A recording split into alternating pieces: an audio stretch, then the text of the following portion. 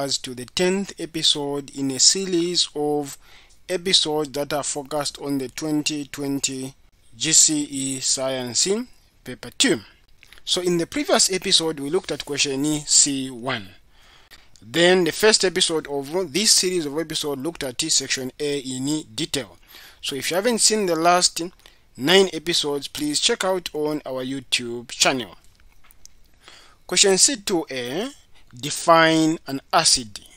So in this case, we are just required to state what an acid is. So let me just create enough space, then we define what an acid is.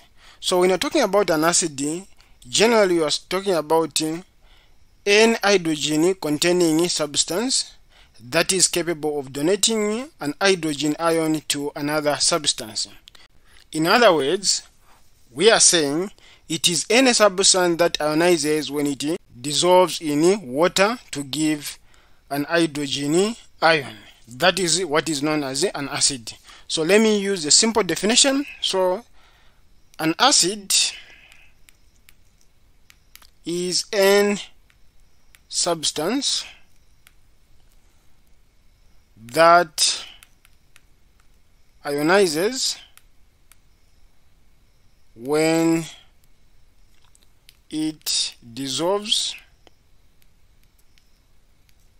in water to give a positive, or this is an hydrogen ion. That is what is known as an acid. For example, when we have hydrochloric acid, which is in aqueous state, when we dissolve it in water, it's going to deassociate into hydrogen ion, which is aqueous, plus chloride ion, which is like this one. So this is an example of an acid. So this process, so when you have a case where when we dissolve a substance in water, that substance deassociates into hydrogen ion and another ion, it is known as an acid. So this is the definition of an acid. Question B, start the following reaction scheme. So we have sodium hydroxide react with dilute sulfuric acid to give us solution K plus water. Then calcium hydroxide react with dilute nitric acid to give us solution L and the liquid M. Then the mixture are mixed. Then we get a white precipitate N and solution O. Roman numeral 1, give the names and the formula of substances K to O. So how can we identify this? It's by coming up with the reaction equations of these processes. So let us start with the first one, which is K. When we react sodium hydroxide with dilute sulfuric acid, what do we get? So we are dealing with B, Roman numeral 1. So when we react sodium hydroxide with sulfuric acid, we are going to get sodium hydroxide, which is aqueous. We react it with sulfuric acid, which is aqueous. We are going to get a salt. So a salt will be sodium sulfate, aqueous, then plus water. So what will happen is this hydrogen, which is released, is going to form a water with this hydroxide. So we get the water here, which is liquid. So next we need to balance this equation. It is always important that you balance the equation. So we have 2 sodium this side we have 1, so introduce 2 here, so sodium is balanced. Then we have now 4 hydrogen, because we have 1 multiplied by 2, 2 plus 2, which is 4. So this side we have only 2, so we can introduce 2 here, so that is 4, 4. Then we haven't tempered with sodium hydroxide, so sodium hydroxide remain balanced. Then hydrogen is also balanced. Oxygen we have 2 plus 4, which is 6. This side 2 plus 4, which is 6. Then sulfur 1, 1. So that one is now balanced.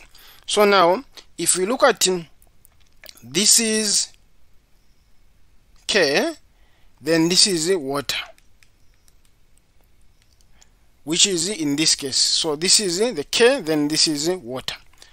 Then we come to this one. So for this one, we have calcium hydroxide reacted with dilute sulfuric acid. So now what will happen is we come to the second equation. So it will be calcium hydroxide, which is aqueous. We react it with nitric acid, which is aqueous. Then we are going to get a salt. The salt will be calcium nitrate, then plus water. So again, this hydroxide and this hydrogen will form water. So we're going to have water here, which is liquid. Then this is aqueous.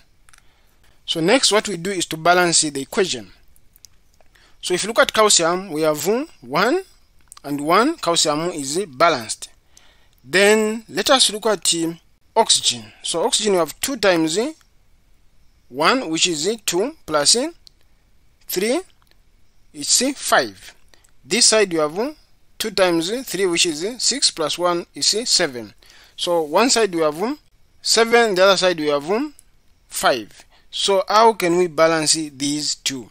So what we do is we introduce a 2 here. When you put a 2 here, we are going to have 2 times 3 is 6, plus 2, 8. So this side we have 8.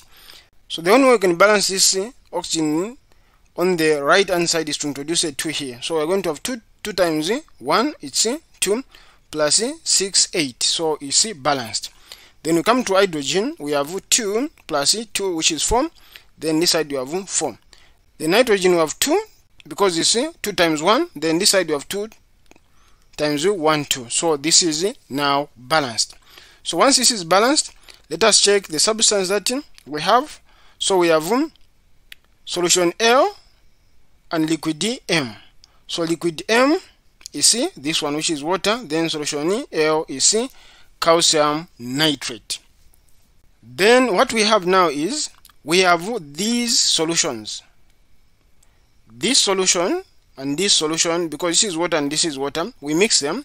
So it's this solution and this solution that is going to react. So it's solution K and solution L to give us a white precipitate and the solution O.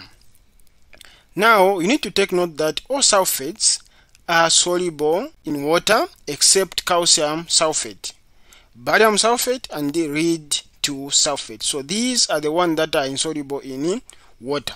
So this white precipitate tells us this is an insoluble salt.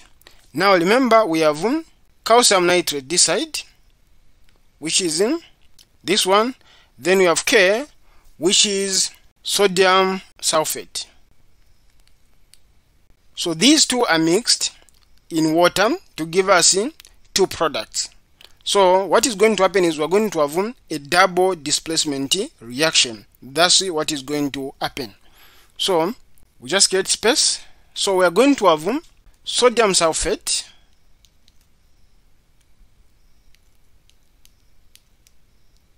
aqueous is going to be mixed with calcium nitrate, which is also aqueous. These are going to undergo double displacement. So we are going to end up with calcium sulfate, which is in solid, is a white precipitate, then plus sodium nitrate, which is aqueous.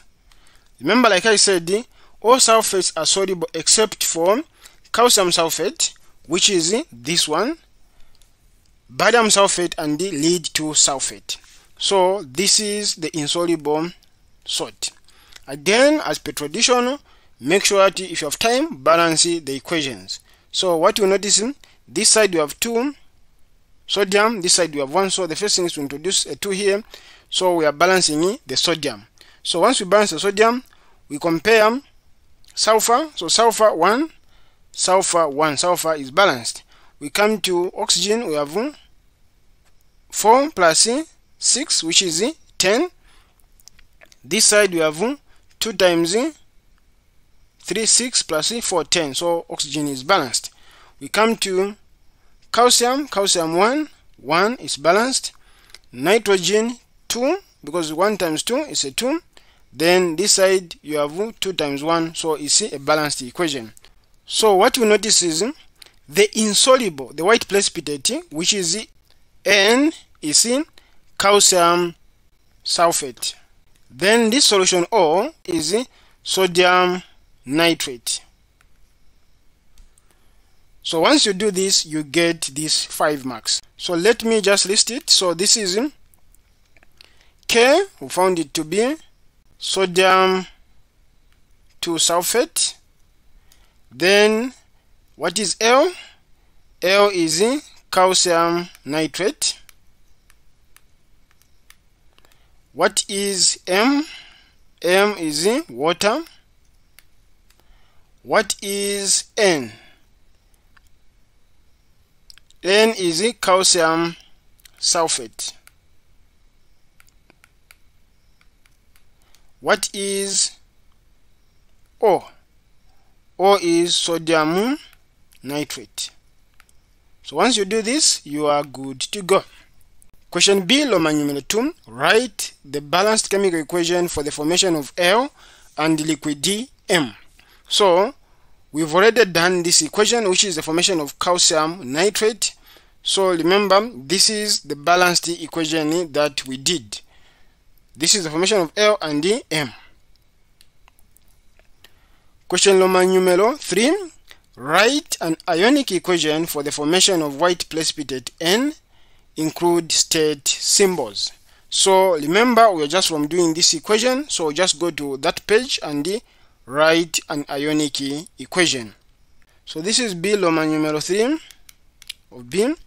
So because of these two, this is going to be 2 sodium cations plus, remember this is aqueous, plus sulfate anion, aqueous, then plus we are going to have calcium cation, which is aqueous, then plus we are going to have 2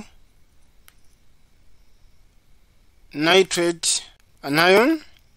This is going to give us calcium sulfate, which is solid, remember this is aqueous, plus we are going to get now 2 sodium cations, which is aqueous, then plus 2 nitrate anion with this negative. So now at this point, what you notice is this one and this one is the same, they cancel. You notice also that this one and this one are the same, they cancel. So we're going to end up with the sulfate aqueous anion is going to react with the calcium cations to give us a new product, which will be calcium sulfate, which is solid. So this is the ionic equation that we're expected to write. So once you do that, you are good to go and you get these 10 marks. So thank you for joining me in this episode. Please join me in the next episode as I look at the last question of this paper.